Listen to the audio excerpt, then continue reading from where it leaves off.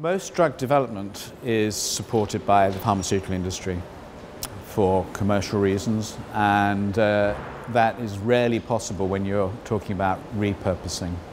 And so funding of research is difficult. And then when you get a positive result, you have the issue that the drug is not licensed for that indication. And at the moment, there isn't a mechanism for licensing drugs that does not involve the pharmaceutical industry. So at the moment we have a very good example of this in breast cancer.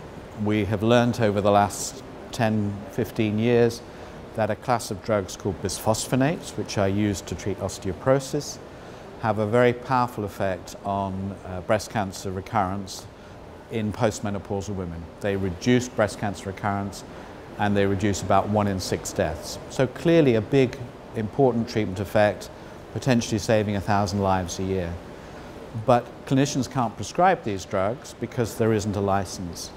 And NICE won't review the drugs because there isn't a license. And the MHRA won't consider the application because there isn't a pharmaceutical company interested.